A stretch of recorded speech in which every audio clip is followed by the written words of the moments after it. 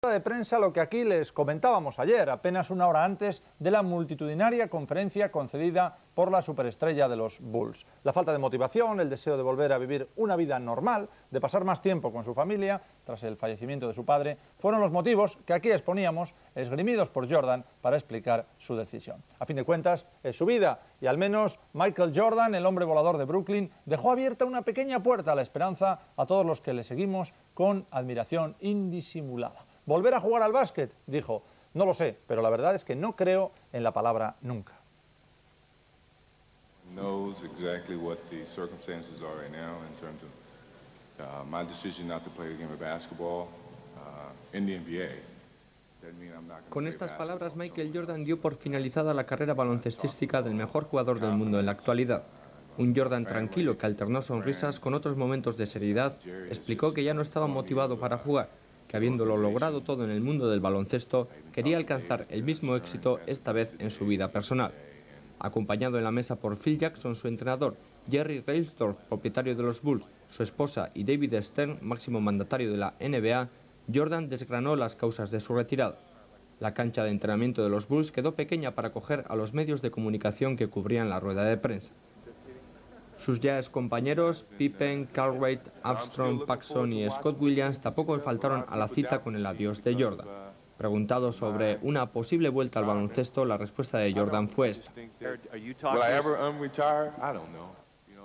No lo sé, quizás algún día mi reto sea volver a jugar al baloncesto. Nunca cerraré del todo la puerta a esta posibilidad. Que no la cierre nuestro deseo, y ha afectado indirectísimamente al Taurés, porque el jugador que ayer anunciaba Taurés iba a fichar, Randy Allen, ha sido fichado por los Bulls. Desde luego no para suplir a Jordan, sino para calentar banquillo, si es que pasa las cribas, pero Taurés se ha quedado sin Randy Allen. Esa es la última noticia deportiva. Muchas gracias, Patxi. Nosotros despedimos ya con los titulares de la jornada. La dirección de UGT habla de las consecuencias de la retirada de Nicolás Redondo. Josu Frade apuesta por Alberto Pérez. When we come back, Reggie Lewis.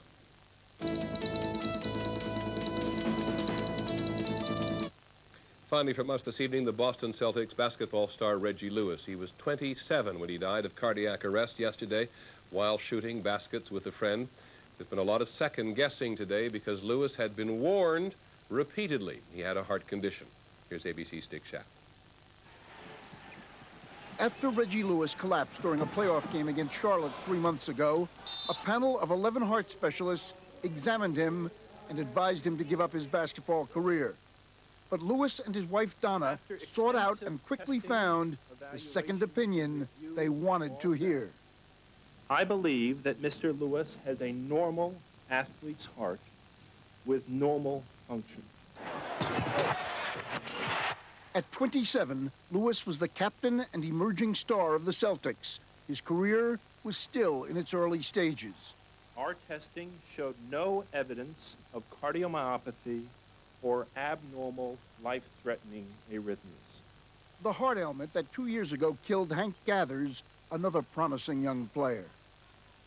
We have determined that Mr. Lewis suffers from neurocardiogenic syncope, a nerve ailment that Lewis could control with medication.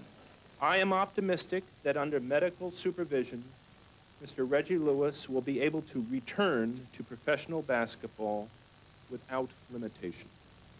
Some doctors publicly questioned Dr. Mudge's findings, but Lewis was delighted.